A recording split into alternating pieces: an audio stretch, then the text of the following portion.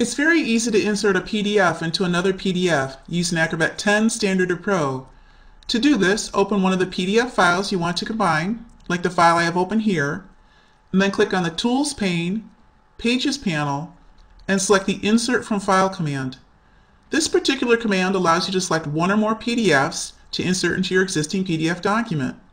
This same dialog also allows you to insert other types of documents, like Microsoft Word or Excel files.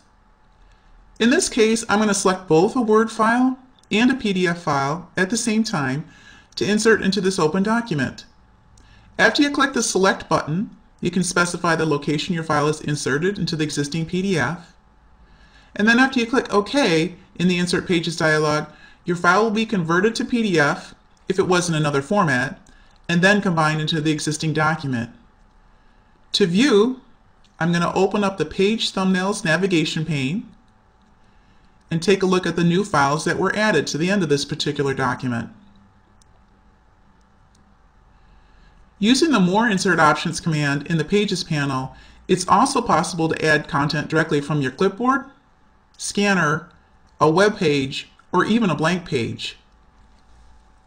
Thank you for watching this video. Don't forget to like the video.